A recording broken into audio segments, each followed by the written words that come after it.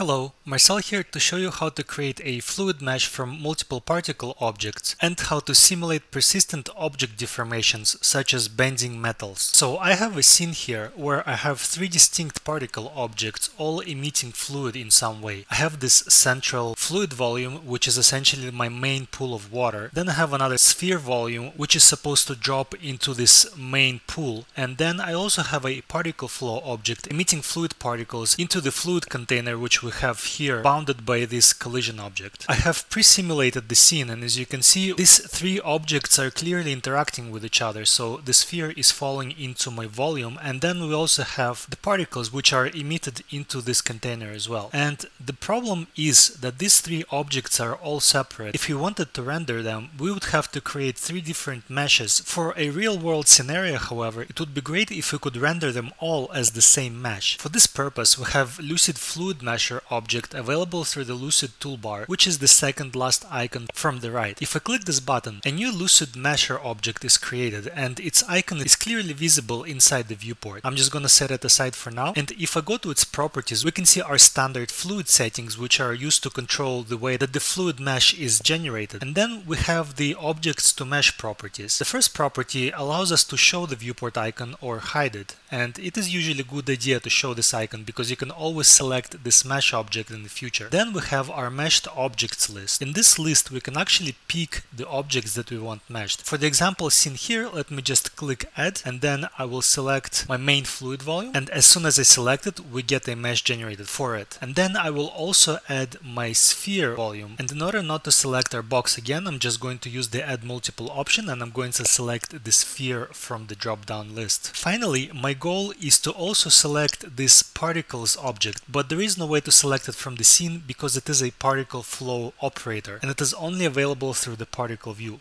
So the trick I will use in this case is I will go to my particle view and I will select my Lucid Fluid manually, and then I will open my Max script listener and I will see the name of the object that was selected. In this case it is the Lucid Fluid 001. I'll just copy this name and I will clear my listener command. Since I already have the Lucid Mesher selected, I can just use the selected Max script token, and I will type in the command append, then I will type the $sign to denote the selected object and objects, and I will paste the name of my Lucid Fluid operator. This is just one way to add this operator into the Lucid Mesher, and there will be more ways to do this through the user interface in the future. Now that we have all three of these objects in our list over here, our fluid mesh will encapsulate the particles from all of them. So indeed, if I scrub through my timeline, you can see that the fluid mesh does take into account the particles from the particle flow, from our sphere, and from the main fluid volume. However, it might be useful for us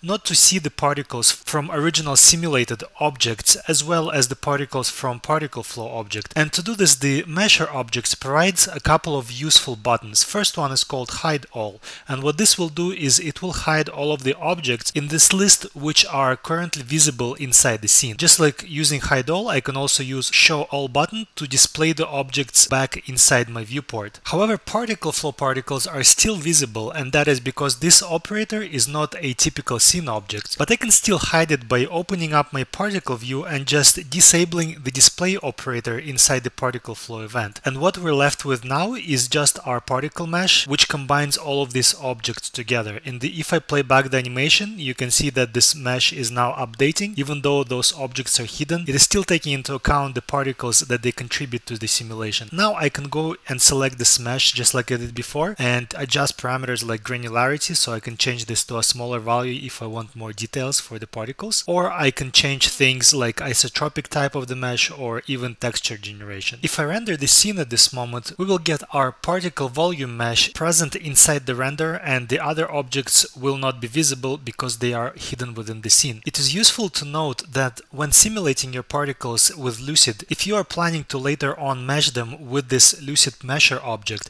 you might want to simulate them as particles and not as meshes, because this Mesher object will only be able to accept objects that are actually particles. Some other interesting effects you might try is excluding certain objects from particle mesher and seeing what happens. For example, I can take my overall box volume and remove it from the simulation. Let me just hide all the objects. So if I take my main volume and remove it, we just see the the effect that it has on the simulated particle flow object and my falling sphere, which might be useful and might even create some interesting effects inside of your scene. You could also have multiple particle mesher objects, and they could even be referencing the same particles between each other. So I could have another mesher object, for example, which is just using the overall volume and the sphere, and another one which is using the overall volume and my particle flow fluid with it. So the possibilities there are endless, and it really depends on what kind of result you're looking for in your project. For the second part of this video, I want to show how to create bands in objects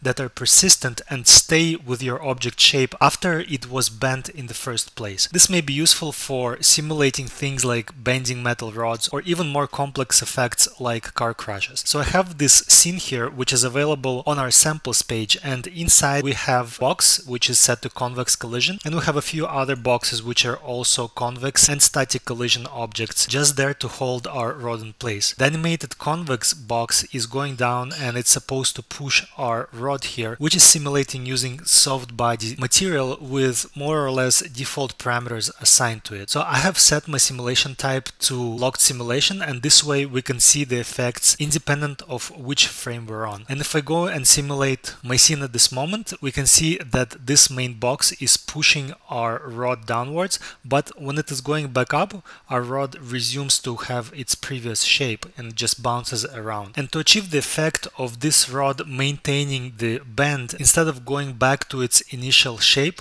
we need to use the parameter which we have explored in the previous video called plastic creep and plastic threshold. If I just change the plastic threshold to a different value, something like 0.65, at this frame we don't really see many changes happening. However, now if I just adjust the plastic creep a little bit, maybe set it to something like 0.001, all of a sudden the simulation changes in a big way, and now as soon as our big box presses down on the rod and goes back up, the rod doesn't resume its previous shape. So the real magic here is to use the plastic creep parameter in conjunction with the plastic threshold and set the plastic creep to some low value. It doesn't really matter which value you set as long as it's low, so I can even set 0.1 and it will still have the desired effect. These parameters are global, so all of the objects that you're simulating will have the same behavior of bending and not restoring their initial shape. However, this will only apply to soft body objects, so you could still have fluids and inflatables and even rigid bodies inside of the same scene. Again, you can download the scene in our downloads section. So I hope you found some of these hints useful. Thank you very much for watching this tutorial.